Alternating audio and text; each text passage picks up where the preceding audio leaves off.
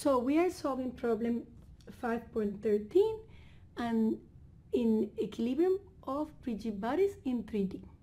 So what we want to find is in this problem, this is our axis X, Y, and Z, and we have here a beam that is bent, right here at this corner, and it's supported to the ground with a long bearing. What does a long bearing means? It means that it doesn't allow to move in perpendicular to the bearing. It means doesn't allow to move in X or Z, but it doesn't allow to rotate in those directions either because it's a long bearing. It means that it doesn't allow the rotation respect to axis X, and it doesn't allow the rotation respect to axis Z. So it doesn't allow this rotation as well. It does allow the rotation along its axis. So having clear what motions are restricted is very important because that will tell us how many reactions does that support produces. So remember that something that is restricted, it becomes a reaction. So if the displacement is restricted, that becomes a force in my free body diagram. If the rotation is restricted, that becomes a moment in my free body diagram. So now that I understood clearly what motion does this bearing restrict, and here I have a cord that only restricts one motion along the Z-axis, then I can draw my free body diagram. So the free body diagram, I reproduce my beam,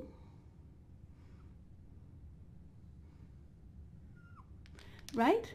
And I put the active forces. I only have one, which is 80 pounds. This is active force, right? Active force. And then I put the reactive forces. I have a tension right here, due by this cord. And I have how many reactions? We said that this long bearing restricts the displacement in X and Z. Therefore, I have a force in AX. This is point A. Let me just check. Yes, this is point A. And AC. So this is point A. And this is tension. We can call it tension B if we like, right? And then it also restricts the rotation at A. So I have a moment at A in AX. And it restricts the rotation at C. So that bearing only allows the rotation along the axis of that beam, and it does not prevent either the displacement along the beam. So I have only 4 reactions. As you see, here we have rigid body in 3D, and this free body diagram shows only 5 reactions. So this system is not in equilibrium for all the forces that you can apply. It's in equilibrium only for that force that we are applying. But if we apply one force, for example, in Y direction, this will be able to move in the Y direction because it's not restricted in Y. Okay, so this is our free body diagram. This is always the first step in solving a problem of equilibrium. And the second step is applying the equations of equilibrium. So let me apply the equations of equilibrium. As you know, in 3D problems, we have 6 equations, right? Because in 3D, that means that we have 6 equations of equilibrium, right?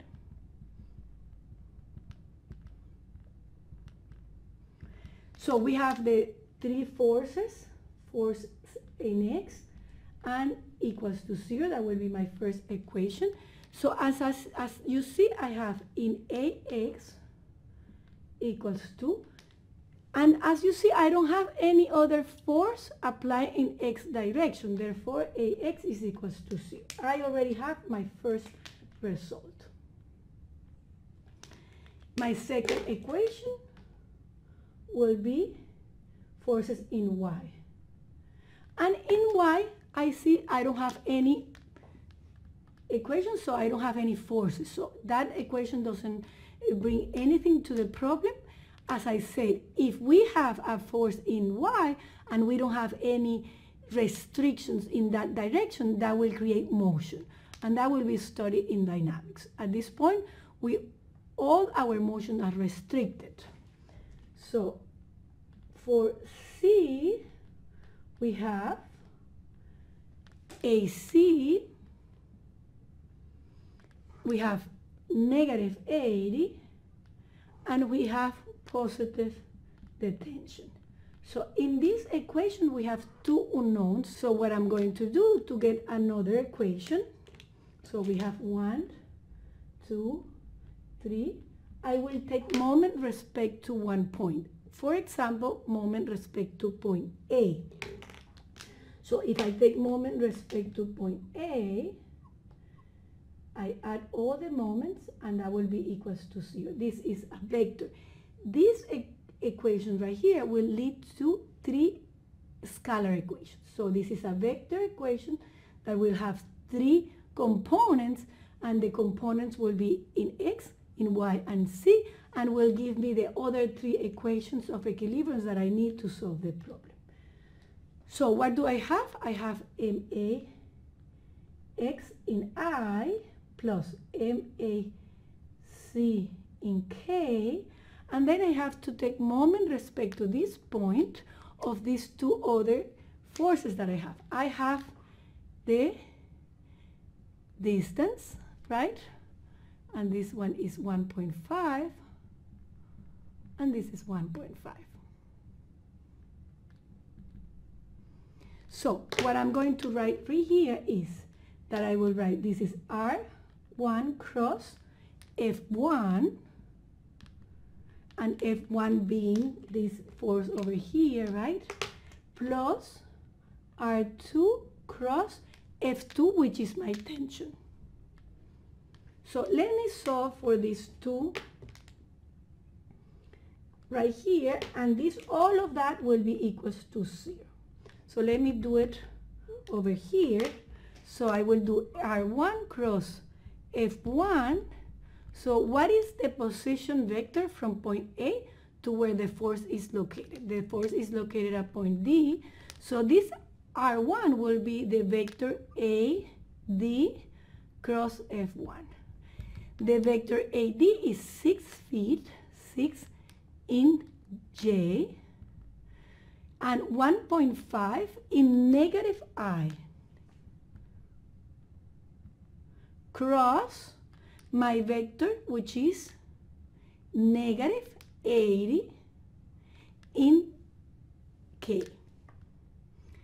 I can write this as a matrix, or, as you recall, use our multiplication properties, right, for cross product, and I know I cross J is K, and this is positive, and in this case I'm multiplying J cross K.